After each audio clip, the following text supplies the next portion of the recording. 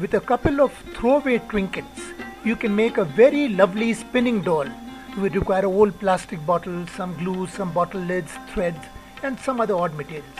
Take 2 discs of card sheet and then apply rubber glue on the lid of a plastic bottle.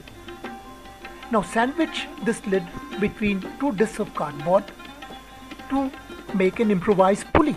Make 2 such pulleys using plastic lids and card sheet. Now stick a doll on a wooden stick and make a propeller by cutting a plastic bottle. This is a base made from a card sheet with 2 refills. Now insert the doll in one and the bottle fan in the other, and on the bottom ends you put the 2 pulleys and join them. There are 2 pulleys, and then you take an elastic band and join both the pulleys below.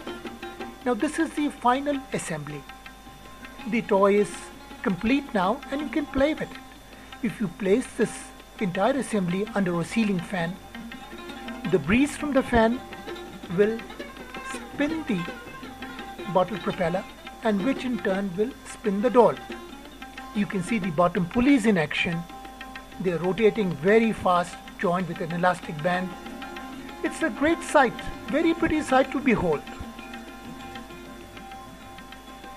Well, you can even blow hard on the bottle propeller and this will spin the doll once again.